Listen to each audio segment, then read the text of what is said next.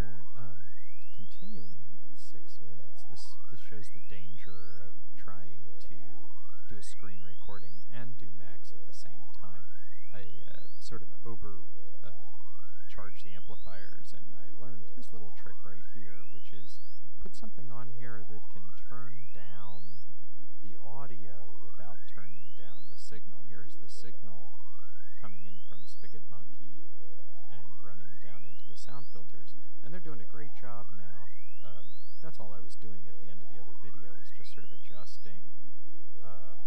This is the thing that adjusts this makes it the low filter, medium filter, high filter.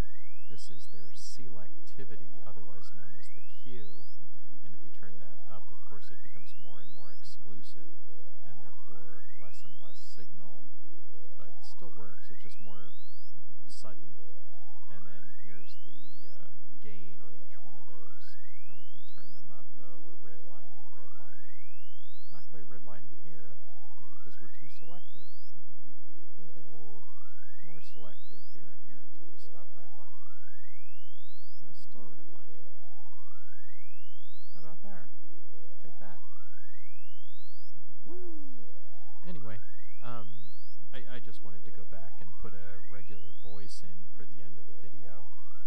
Now that we've separated our sound signal into 3 discrete frequency ranges, you could conceivably play music through here and use them to affect these differently. And that's the whole idea. Or you could separate this out into 3 different poke objects, if you will. One driving red, one driving green, and one driving blue. Whatever. You could separate them to your heart's content, but I thought I'd at least show you how to use the FFFB tilde fast fixed filter bank. Well, it's been a load of fun,